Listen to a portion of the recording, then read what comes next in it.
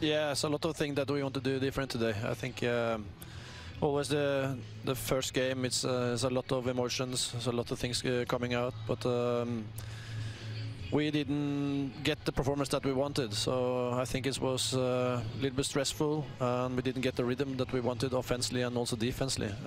So we ended up with the 0 points. So that's something we had to bounce back from today. And home opener and fans in the stadium, it's going to be exciting.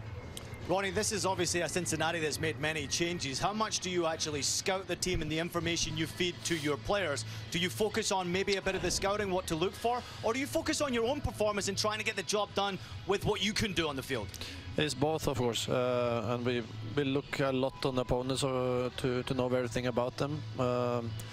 It's many hours work behind maybe 10 minutes with information to the players. So get the 1, 2, 3 things into the players that's important to stop with Cincinnati.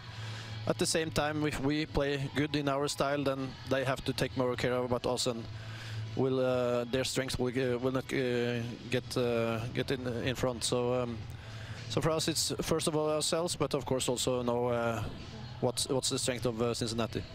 You've got another homegrown player in the lineup in Andres Jason making his first MLS start. He looked really good in the preseason. Any discussion with him, Ronny, about just play your game, don't worry now that these are the ones that count? Yeah, that's exactly what you say. That's important. You know, go out, show yourself, have fun. Want to see a smile around his face all the time, and work really hard. And you know you're going to get that from Andres. And he has talented player, and hopefully we will get 3 points and a good debut for him. Ronny, the energy was firing through my body knowing that fans were going to be back inside the stadium. And for you, this is an awesome occasion. Can you even put it into words how it feels to finally have your fans inside your stadium? That's great, you know. It's been a long time now. I've been here for 1.5 years, and we haven't had it yet almost. So home opener, fans back in the stadium, nice weather, 3 points, then it's going to be a good weekend. That is Ronny Deila, head coach of New York City FC, and what is his